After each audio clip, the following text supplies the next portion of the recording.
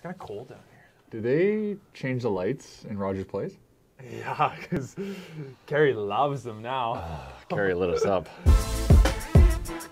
We are back on a Monday with another edition of the Nation pregame show. I'm Josh. This is Jay. Today we're pregaming at Northern Chicken. And Jay, what a weekend in sports, especially for you, an Oilers and a Browns fan. How you feeling on a Monday?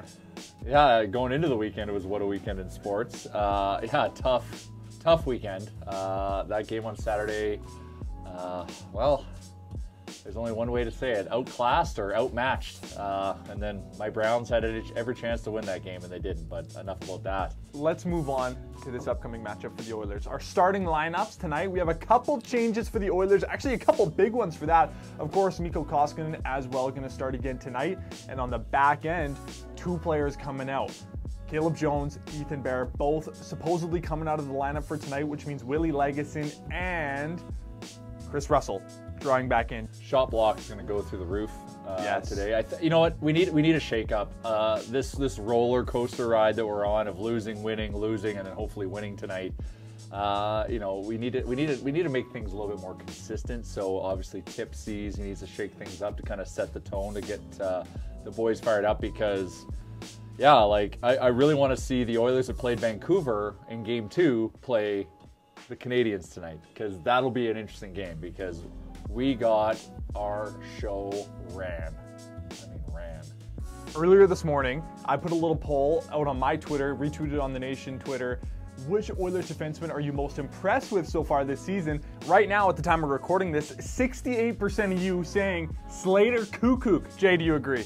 The Nation is going cuckoo for Cocoa Puffs. This guy is legit. This guy is coming in. He was a depth signing by Uncle Ken, and he is showing up. Obviously, he's coming in with some confidence. He worked on himself in the last season, and it's paying dividends. Like, he's one of the few shining lights that we have. Like, yes, a 4-point performance from Connor and Dry is great, but in terms of consistency, it's our boy Slater, and it is our boy Yamo. That guy has got the heart the size of a blue whale, which I can only assume is ginormous. That kid goes out there and competes on every shift. Like, I'm hoping that can motivate the team. Like, he's one of the few things that just gets me excited and motivated and feel a little bit more comfortable about the Oilers right now. Like, we haven't found our consistency yet. When we do, we'll be fine. It's just annoying right now a bit. Yes. Quickly, we're going to touch on the Oilers goalie carousel. Waivers this year are so wild in the NHL. Aaron Dell, we put in a claim for him. Well, at least we can assume we put in a claim for him. The Oilers did. He got picked up this morning by New Jersey. New Jersey picked up Eric Comrie a few days ago, which means Eric Comrie potentially could be going back on waivers. If that's the case, Winnipeg could pick him up. And if that's the case, then Anton Forsberg could go back on waivers. We're not going to speculate about any of that because who absolutely knows what's going to happen in the next few days. Jay, which player for you and the Oilers just needs to figure it out for tonight? Simply put, just figure it out. One player on the Oilers. Someone who needs to figure it out tonight, honestly, is Mikko Koskinen.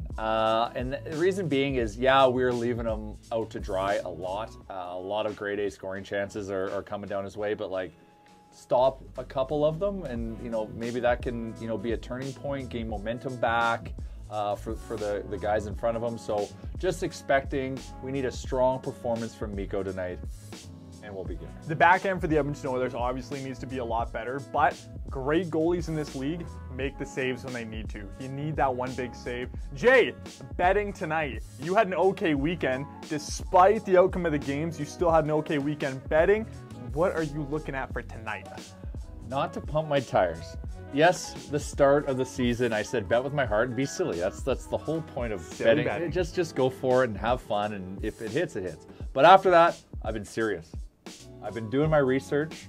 I've been trying to come up with bets that'll help our audience make some money. We're trying to help you guys as well, so.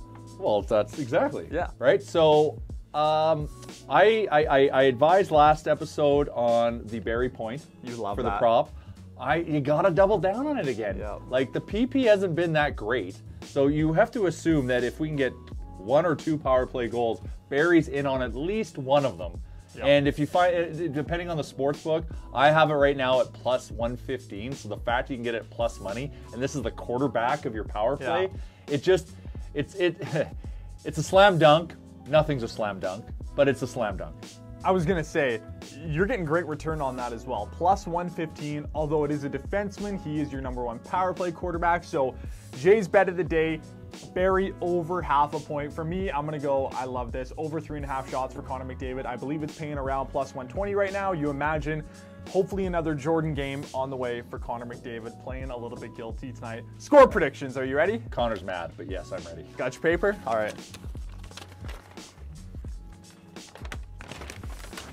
You got to make sure it's all squared up. 3, 2, 1. What do you got? 3-2. 3-2. 3-1. 3-1. And I've got Big D performance. I think they shake things up. I think the boys are going to be putting in a big effort defensively, so 3-2. Before we wrap it up, we want to give you a huge congratulations to Cassandra and Zach Cassian, the birth of your second little child, Olivia. She came in at 7 pounds, 7 ounces. Huge congratulations to the Cassian family. Of course, Zach, we're stoked you're back in the lineup tonight. Here's hoping the Oilers can get back in the win column.